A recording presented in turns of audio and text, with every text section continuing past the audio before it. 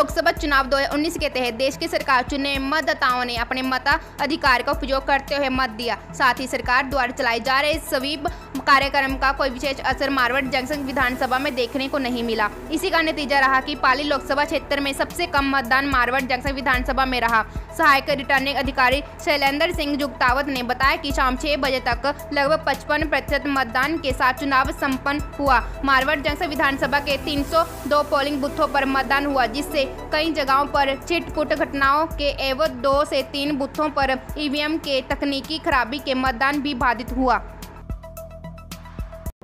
Latest news देखने के लिए प्राइम ब्रेकिंग न्यूज चैनल को सब्सक्राइब करना ना भूलें और साथ ही डेली अपडेट्स पाने के लिए बेल आइकन को प्रेस करें।